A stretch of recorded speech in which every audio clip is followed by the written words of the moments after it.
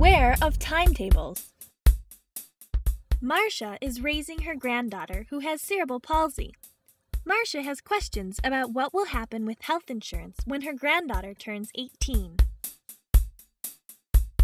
My granddaughter's already on my health insurance. Now she'll be able to be covered forever, right?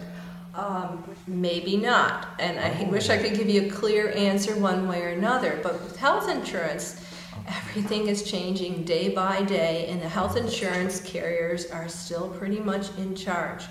One thing I know that most parents miss is the understanding that most family health insurance plans only last until a child turns 18, or some plans will allow for health insurance to be covered if the child remains as a full-time student in college until they're 21 or 22.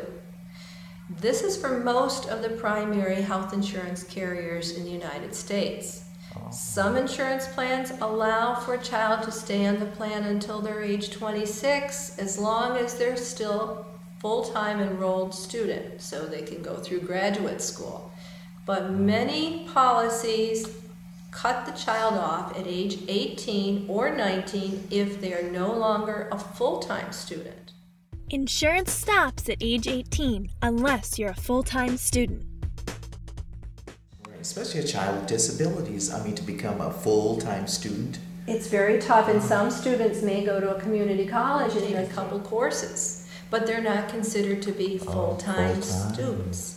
So that the best way to find out is to check with your own insurance carrier and ask the person who is either your human resources director at where you work to look into this for you, or to check directly with the insurance carrier and make sure you get the answer in writing. Beware.